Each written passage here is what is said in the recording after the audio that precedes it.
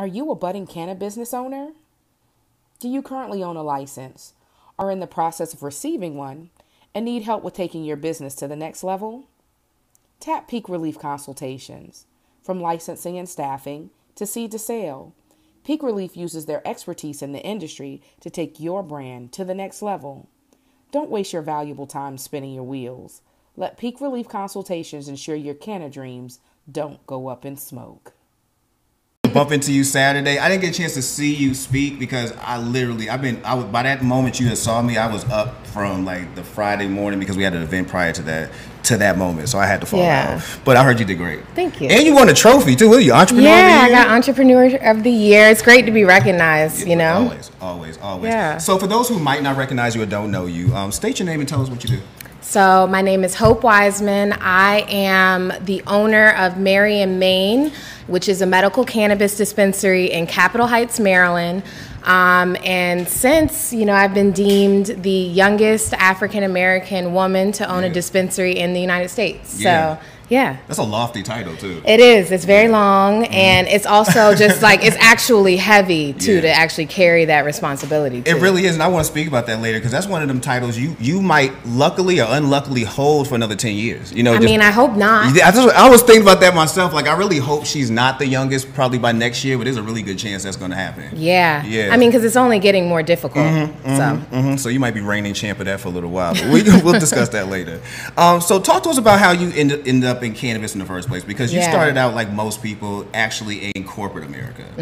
So talk to us about that transition. What made you leave corporate America and the world of finance and come over here where we smoke weed and talk a lot of that? So I was in college. I went to college down here in Atlanta. I went to Spelman. Yep. I was an economics major, and all throughout school I was interning at investment banks. And ultimately, I ended up working at an investment bank down here in Atlanta, SunTrust Robinson Humphrey. I was doing equity institutional sales, which is pretty much like selling stock research to mutual fund managers and hedge fund managers, people running those funds. Sound like something that's about to be on Netflix. Probably, like about to be on all Netflix, that stuff. Like, I was really kind of in that world now. Kind of what people think of Wall Street, though, is a little... It's a little exaggerated. It's more true of like what Wall Street was back in like the 80s. It's definitely calmed down now, but it's still very intense. It's long hours, very, very difficult.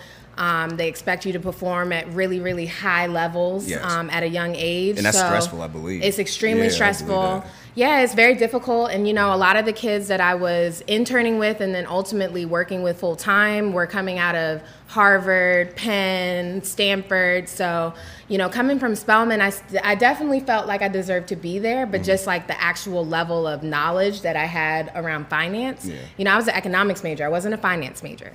So it was difficult for me to keep up with those kids, but it definitely taught me how to be tenacious and how to get around situations and teach myself. Really, I wouldn't look at it as a situation where you thought you had to catch up with the Harvard, Penn students, but I was in Inroads, and I know that they're really like an intense group of people themselves. Very much so. But what led you to cannabis of all things? Like, you could have quit and become a yoga instructor or done a lot of things. Like, that would have never happened. But so what really drew me to cannabis was just the huge economic opportunity of this industry at first.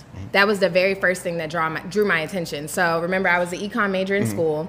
I had just started working full-time at SunTrust. So I'm down in Atlanta. I'm getting up every day at like 4:45 to get to work by like 5:45. And I'm working till like 6 and 7. Sheesh. And that's traffic is up early in Atlanta. Well, I moved my butt right next door to where we lived. I literally used to walk across the street. That traffic is real. Because, I can't do the traffic. But 5:45 in the morning, it's not that much traffic.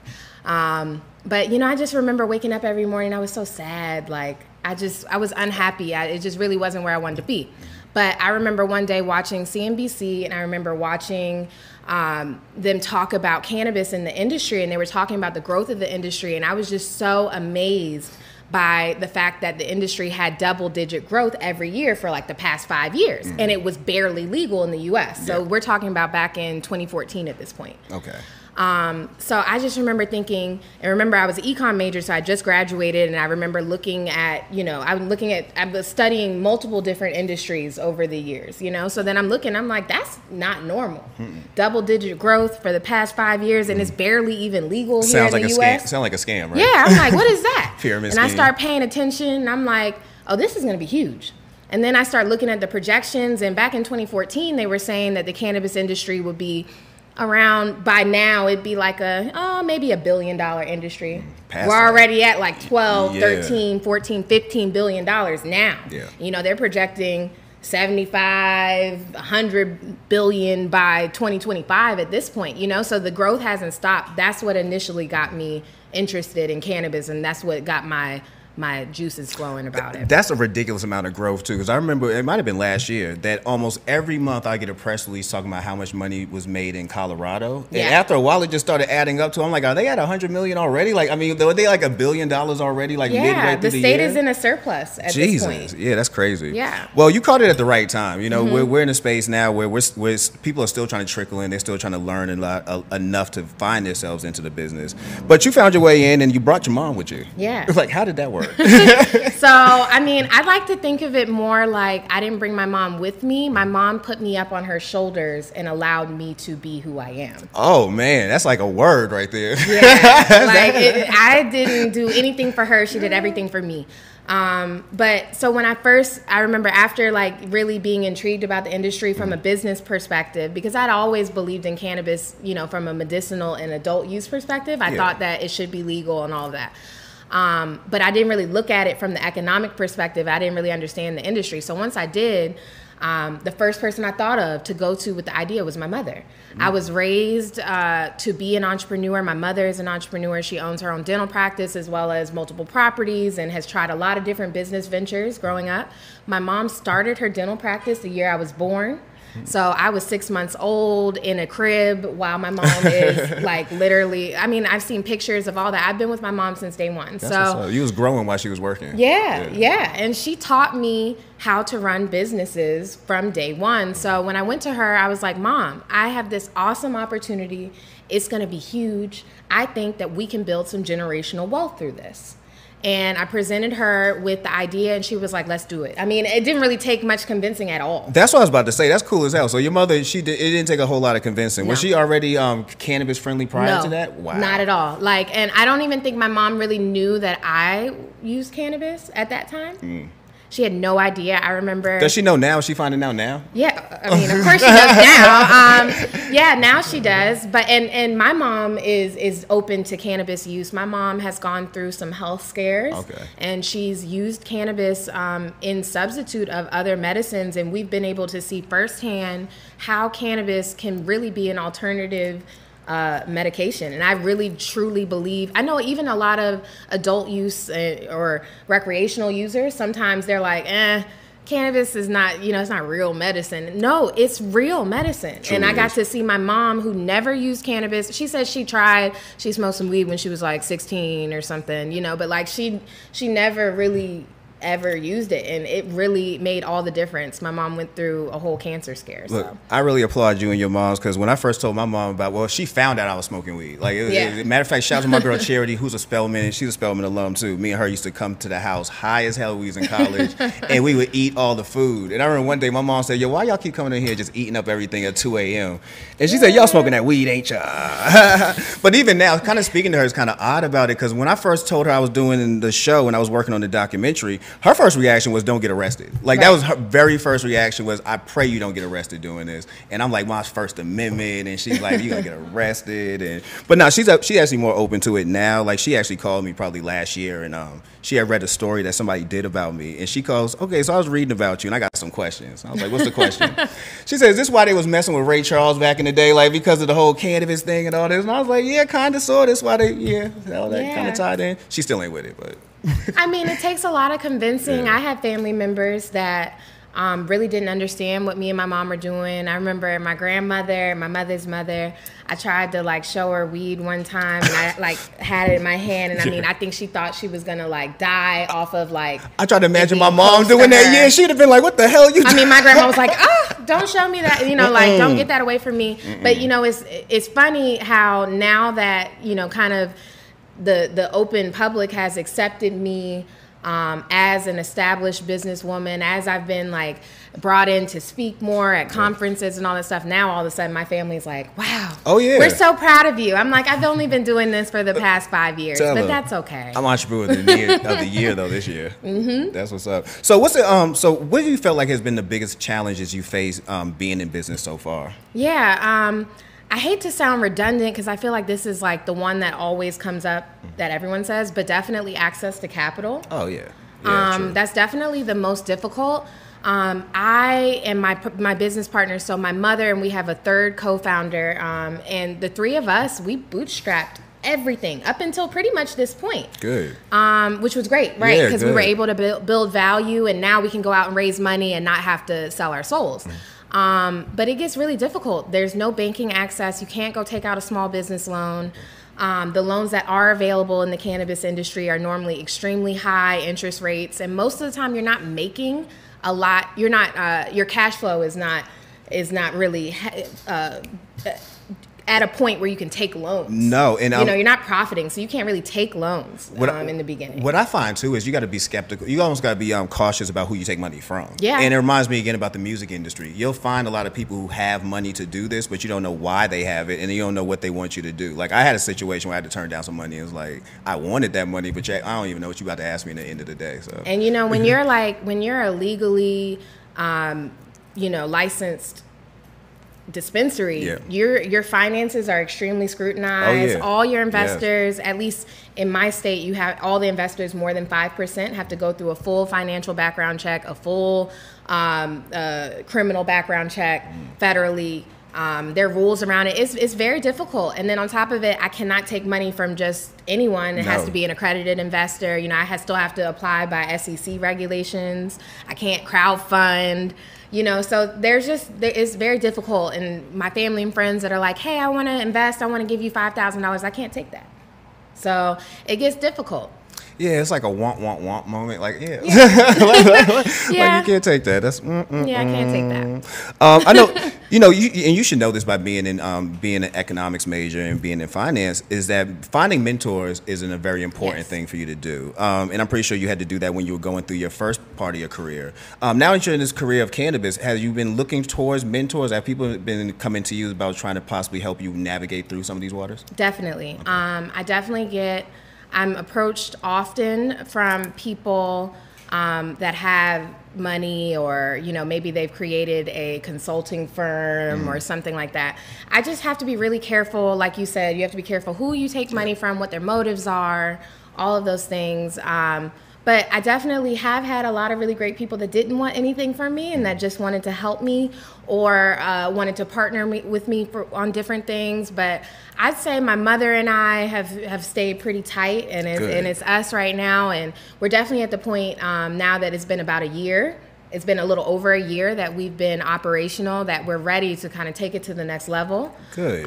Which means we're going to have to raise money. Yeah, and I was going to ask you about that, the next level. Like, what do you see? What areas of growth do you see could be possible for Marion, Maine? Like, I was thinking possibly about franchising and things like that. Like, do you feel like that's part of something you're going to do soon? Definitely. Franchising is definitely something that we're thinking about. So there's a lot of different things we can do, a lot of different ways.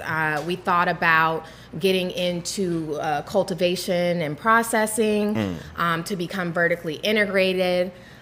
We've thought about going and applying in different states. We've also thought about the franchising model, which I really, really like, because I feel like that gives us the opportunity to help other minorities get into this industry and be a part of what we're doing, and then use our already proven business systems and our already proven business model and our brand that's already established to build their own businesses. So I really like the franchising model. That is something we're definitely going to pursue. We're also going to be applying for other licenses in other states. But as far as kind of becoming vertically integrated or joining in and partnering, we're kind of still weighing those options. You know what, and vertically integrated, I speak about that often, especially when it comes to cash color cannabis, but speak about that, what it means in your world of cannabis, when it comes from your dispensary to the actual growing of your own product. Like, speak what being vertically integrated means on that level. Well, being vertically integrated in any industry is almost, it's important in any industry. Yes. Because then you're able to control your supply chain. Most of the time you can control your pricing. So it's super important in any industry, but in cannabis, it's extremely important because right now, while it's still federally illegal and every state has its individual frameworks, if you're not vertically integrated in a state, especially in a state that has very limited licenses, you could get blackballed. Yeah. You can get, there's just so many things that can happen. And me right now, I'm a one-off dispensary in Maryland. I'm not associated with any of the growers in Maryland. All the big guys are in Maryland. So, like this summer, we experienced a little bit of a supply problem. I'm not sure what happened. Probably just the weather being so crazy and not being able to regulate the indoor warehouses and stuff. I think people just had shortage of product this summer, and I got hit with that because I'm not associated with the grower. So, when a grower is having a shortage, the first people they're going to supply are their own dispensaries. Yes. And then to me, it's like, you're not getting any discounts and all that. And then those dispensaries are able to run better sales, have more product, all of these things. So it makes it really difficult for one-off dispensaries to survive. And then on top of that, the biggest thing about it is 280E. So 280E is a tax law that regulates all illegal businesses, not just cannabis, but any illegal business that wants to pay taxes. Okay. And I don't know what other illegal that's what I'm businesses. Thinking. Yeah, want to pay taxes. It happened before in the 80s. So that's why this law came about. Somebody was doing some illegal stuff and still wanted to pay Uncle Sam. So that was very admirable. So now we have this law that says that we cannot deduct normal business expenses, normal and ordinary business expenses, except for COGS. So as a retail operation, you can only deduct the cost of your product. You cannot deduct your employees. You cannot deduct your... Oh, you're losing money. Yeah. I mean, effectively, our tax rate is about 80%. Yeah, so you it becomes really difficult. The name of the game is stay alive until... prohibition is I was going to say legalization. Yeah, just kind of trying to keep your head above water. Yeah, that's the name of the game. Keep your head above water. Yeah. Expand. That's why expansion is important. That's why you see these big guys going out and winning licenses as many as they possibly can so that they can raise more money, and do more and have all this, and they have extremely high cash burns so that they can survive, but they're able to raise money at much higher rates so they can do that. Yeah, and I'm pretty sure that, have you thought about somebody like actually coming on and helping you from that level? Like it probably will take somebody like you being affiliated with a grower eventually. Like have you thought about being that one?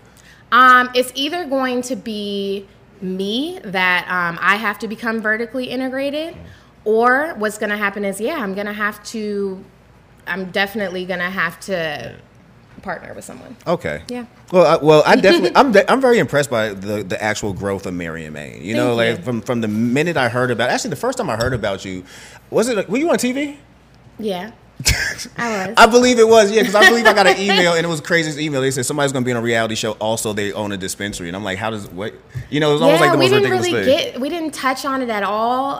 You would have never known I owned a dispensary, maybe unless you read the description of me on the website of the show. They had like a little snippet, and she also owns a dispensary. They never showed it on the show or anything. But I feel like, what was this, like 2 years ago? Yeah. It might have been a little bit too early for people to really wrap their head around. And that network too. It came on E. Yeah. So that network wasn't quite ready yet, even though, the Kardashians had their little episodes in their dispensaries and all that stuff. But, I'm not a Kardashian. Yeah, the Kardashians basically wrong. They turn the lights on at E. Yeah, definitely, for sure. That is their channel.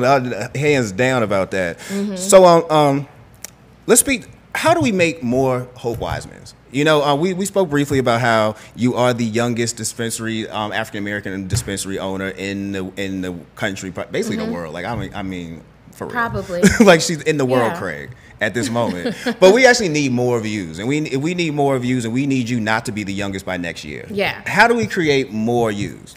So what we really need are what is really furthering the industry right now is venture capital money, right? So like a few years ago, you saw a lot of articles coming out about how there were so many women involved in this industry, and it was one of the fastest growing industries for women, and then all of a sudden Few years later, you see the decline happen super quick. I had questions about that from the jump. Yeah, it goes from, wow, women are about 35% of the ownership of this industry down to like 20 in 2 years. Yes. What happened was now venture capitalists start to believe in the industry more, and they actually see, okay, this is serious and I see where this is going. I believe in it now, right? Yeah. So as soon as venture capitalists came in, all the money shifted. The money started going immediately to those companies where most venture capitalists would normally invest. And then historically throughout all industries, Black women are the least likely category to be invested by venture capitalists, because most venture capitalists are white older men, and they cannot see a relation to someone like me. Yeah. Hey, could you go downstairs and get Hollywood? I'm sorry. Could somebody go downstairs and get Hollywood? She's stuck. I remember when that narrative was being pushed. And I thought it was really good narrative, but what I thought it was a setup. Yeah. Because I'm like, how many of these businesses? Because I'm meeting a lot of people at this time. How many of these businesses, their only employee is them? Like, there's not really a business here. This is something you're starting. So you're throwing all these people into this percentage. And like you said, all it's going to do is hype people up with real money to come in. And when real money come in, they flushing all that out the window. Because it's all gone. You don't even have a business. Like, you have no people with you. And I think that was a lot of it. I think it was a lot of hype at first. And then, once all that money started getting pushed into the industry, and now you have people that are so well capitalized. You have companies that have hundreds of millions of dollars of cash in the bank. They have plans to have they're spending 200% of their revenue on expenses, and they have plans to do that for the next 5 years. Look, so how do you compete?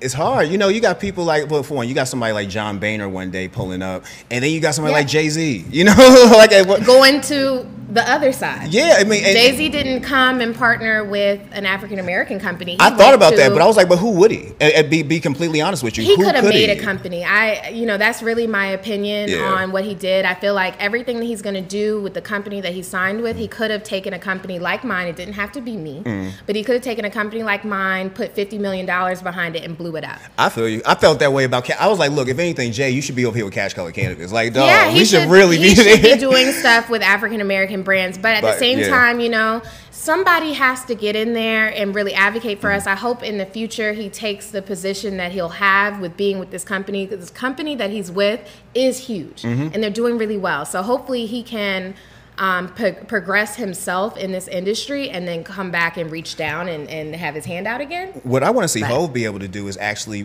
show a actual power of hip hop in cannabis. You know, because we have Snoop. I think Snoop is actually really powerful, Snoop but is great, he plays it so far to the back. Like, it's almost to the point where how they even connect Mary Jane with Snoop Dogg is almost like, come on, there's nothing on here hip hop. You know what I'm saying? Like, almost nothing on here hip hop. Two, you gotta realize at this point the commercialization of cannabis has happened. Yes. Okay, so it's extremely corporatized at this point, and the people who are running these billion-dollar companies, the first cannabis billionaire has been made, okay? The CEO of Curaleaf is a billionaire, okay? That's just the first one. These companies are already worth billions of dollars. Yeah. So those guys are not hip-hop guys. Not at all. Okay? So I'm just...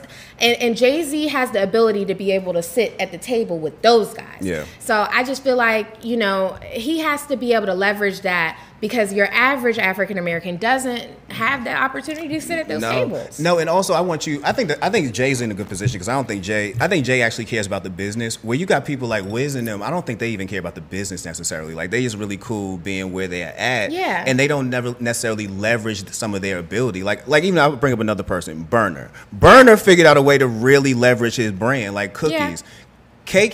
Khalifa Kush is actually a good name brand, but it's like it's nowhere close to Cookies. You know what I mean? Cookies is like he takes that serious. The one staple cannabis brand that most people know, white, black, recreational, medical. So Cookies is even going to be in Maryland soon, and Maryland's a straight medical state.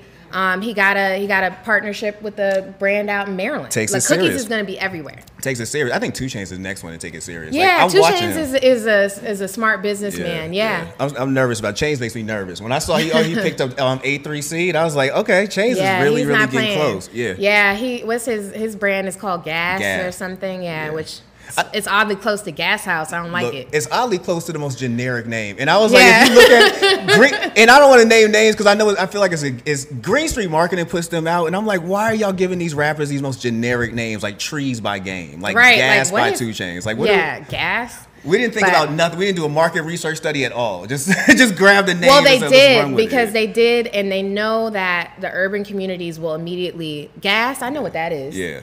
That's what that's about. Yeah, you know what's funny though? I remember the first reaction on Instagram, and we know what that is, and what we know is why do you have levels of what was it, regular, mid, and premium? Like we don't want the other two. I never want to smoke a mid. We don't want the other two. You could have left those out. Yeah, but I take it back. You know what? I will say now that I operate a dispensary, the demographics that come into dispensaries are just so interesting. It's not what you think. Okay. Out of my dispensary, I'd probably say 60% of my patients are over the age of 55. Are they consuming flower? Or are they edibles? I'd say mostly flower. The next highest category in my store are cartridges. And then after that, chewables. A lot of people like chewables in my store, tablets, topicals, and tinctures. Concentrates are still not as popular in my store, but I'm kind of located in an urban community. I'm not a concentrate person, and I feel like that's still something that has to be sold to us in a different package. Because I keep seeing Corrupt's brother passing out, like trying to dab on that. I don't know if you've seen the video on World Star with Corrupt's brother Roscoe is taking a dab, and he starts hitting it, and he coughs 3 times, and he just passes out, he just knocks out. And first time I saw that, I told him I ain't dabbing. Like Stanley keeps trying to give me the dab, and I'm like, bro, I'm not doing it. So the only time that I've ever really dabbed was when I was in like serious pain, like when I was prescribed opioids. Oh, so they knocked you out. Yeah, well, not knocked me out, but like it helped with the pain. I'd say it's just really concentrated. It's very concentrated, so it's extremely strong. It's not for everyday use, or if it is, in very, very small increments or higher CBD versions than THC. But I mean, people are dabbing like 90% THC. I can't do it. I'm not a fan. And there's been a lot of studies that say, things that are that concentrated and isolates that are 90% and all that stuff are not the best for you. No. So think about 90% cocaine. Like that's pretty not good much. For you. That's not good for you. Put it in those contexts. Exactly. Yeah, that's insanity, man. So what's the most popular product there at the definitely store? flower. Really? Is there a strain in particular? There's a few strains that people like. People in my store like Do-si-do. Get a lot of Diesel Dough. That's another one that people like in my store. But a lot of people like names that they recognize. Okay. Sour Diesel. Of course. OGs, any Kushes, they like those. That's me. I'm walking in any dispensary I walk into. Give me an OG. Give me an OG. Give me an OG. But you have to realize now too. Especially it's a medical dispensary, right? Mm-hmm. So my we call them experience agents, but most people would identify with bud tenders. I like that name, experience agents. Experience agents. Because we call our dispensary floor the experience room. See, that's somebody who's been in business before. Like that, I like that name, experience. Yeah, the experience. That's agents. Like Apple. Exactly. That's like Apple well, originally we had kind of like an Apple idea, originally. So that's probably where it came from. And I just really want people to feel comfortable, whether you're young, old, whatever you do, whether you're a professional, whether you're an entrepreneur. I want you to feel comfortable in my spot. And I want you to feel like you can ask questions. So I train all my experienced agents to be able to speak to the terpene profiles and the cannabinoid profiles rather than the actual names of the strains. Yes, let people know what they're actually doing. And then get them to understand how it works in their body. I need them to understand that, look, how something affects you is not going to be the same way it affects someone else. No. We all have different endocannabinoid systems, and we try and introduce that to them in the most simple way in the beginning. And I'm really excited now. There are tests coming out that kind of tell you what your typical endocannabinoid system balance is, which is so dope. I think that's dope too. Like, let me get to the point of what I want to do. Yeah, and then you just know it's like, look, I react well to high CBN. Yeah. It's like, who would know that? And everyone's so caught up on like, in the beginning, we had a lot of patients coming in like, what's the highest THC flower that you have for the cheapest. Like, that was the statement. Like, what's the cheapest, highest THC? And I'm like, look, just because something is 30% THC doesn't mean that it's going to work well with your body. And just because you deal with something that's 15% THC doesn't mean I've smoked things that are 15% THC versus 30, and the 15% THC worked better for me than the 30. I believe that. You know, but again, it takes more learning on our behalf to really understand the full level and the full power of the plant. And I feel like a lot of us just haven't really opened up to experiencing it totally. You know, there's still people out here who really haven't understood good weed. You know, like to be completely honest with you, and that's the even more killer, man. Yeah. So what are we gonna see you at next? Oh, actually, before I ask you that one, social equity. That's a big conversation right now. Clearly, it was part of my conversation this past weekend. I really believe that when we talk about anything involving people of color getting an actual place or actual standing, I think media is the first place you need to go, honestly. And I think that laws and everything else, they change by the day. Politicians change by the day. But Jet Magazine, Ebony Magazine were there for a long time, and they gave us a huge platform when nobody else would get that platform. What's your idea when it comes to social equity? Like, what do you think the best ways and the best methods are going about it when it comes to cannabis and making sure that people are insured? Well, not insured, but people are getting information. They are getting themselves a step into the door, and they are getting themselves a chance up.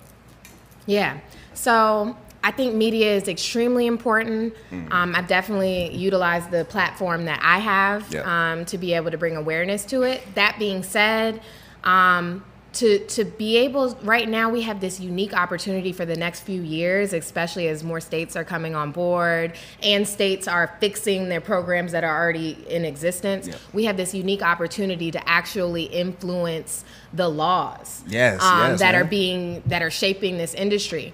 And now is the time that we can ensure that, you know, the discussion is being heard from that perspective and being written into the laws. Yes, they can change, but maybe that's our way to get our foot in the door. You know, I know right now Maryland just, which is the state that I operate in, Maryland just they had an application process that was targeted specifically around women and minority-owned businesses, because in the first round they did not license any women or minorities for grows and processing, which are extremely valuable companies. You can sell the piece of paper after you win a grow. At this point in the game right now, while we're still early before federal legalization, as soon as you win a grow license, you could sell the piece of paper for $20 million. So, and that's me being conservative and that's very conservative. We all need to go in on a grow.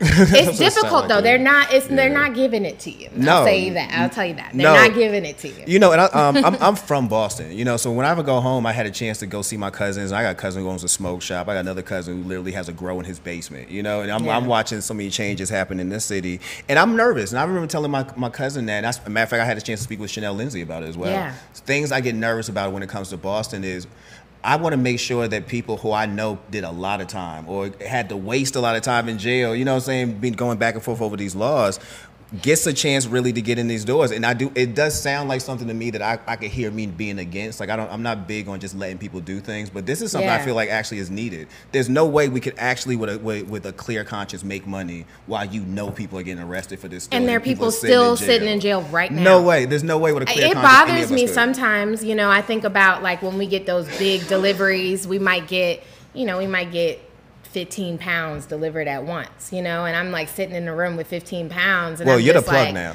Yeah, you know, I'm sitting there with 15 pounds and I'm looking like, that's crazy. Like, there's a guy sitting in jail right now that had probably 100 pounds with him, you know, and was doing it well. And I think to myself, if you really, I mean, not everybody who's sitting in jail this applies to, but like if you can run a high level operation, if you had a lot of people under you, you probably, with some help, could run a compliant business now.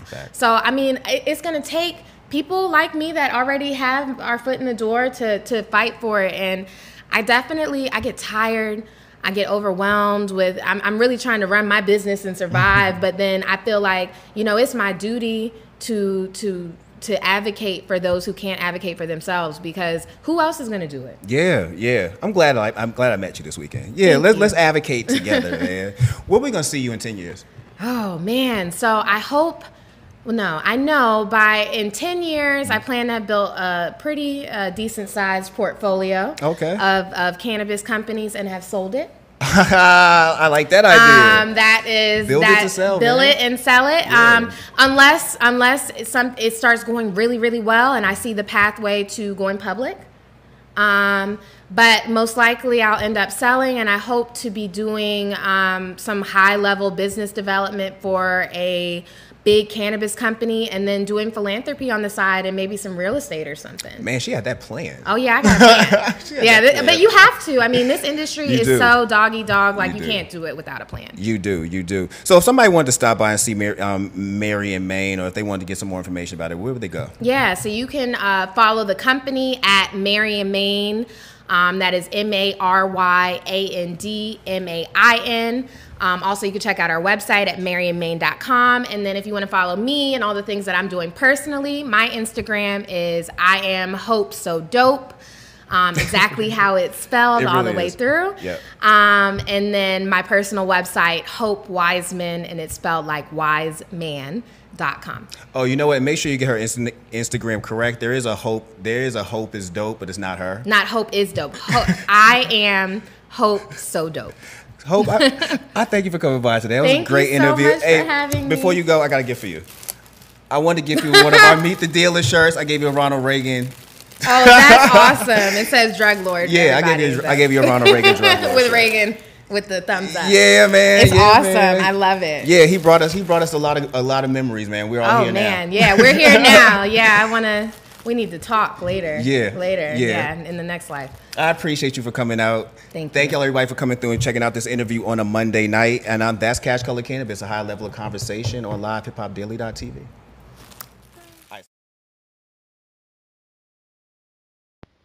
Founded in 2015, Peak Relief is the premier landing spot for your medical marijuana needs in Maryland. Not built by national consultants or businesses, but by friends with a dream to return home and create a better dispensary. Located at 2001 Chapman Ave in Rockville, Maryland, stop by Peak Relief and see what they have in store for you.